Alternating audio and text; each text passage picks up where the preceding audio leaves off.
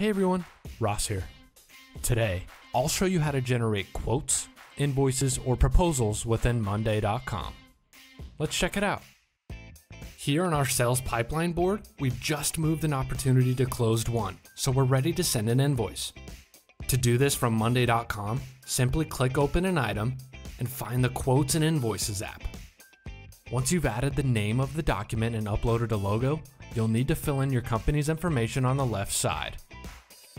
To save you time, after manually filling in these boxes once, you won't need to do it again for future documents. Next, on the right side, you'll see the Bill To data points. For these fields, you'll need to include information from columns that already exist. Here, we select columns from our Contacts board.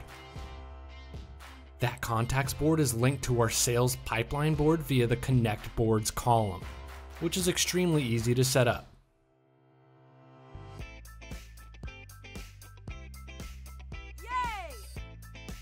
Back to the invoice.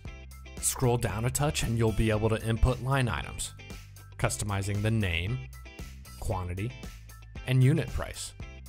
You can even add in discounts, taxes, or handling costs. But the best part, we'll do all the math for you. Add any relevant notes or bullet points here, and checking this Add Signature box will append a signature line and date line to the bottom of your document. We're looking good. Now it's time to get the invoice in front of the client. From the app, you can click the Send button here to get a shareable link, or simply download the invoice as a PDF to send externally. So there you have it. No more shuffling back and forth between online apps just to get a quote out to a potential customer. Time to strike while the iron is hot. Click here for more on monday.com.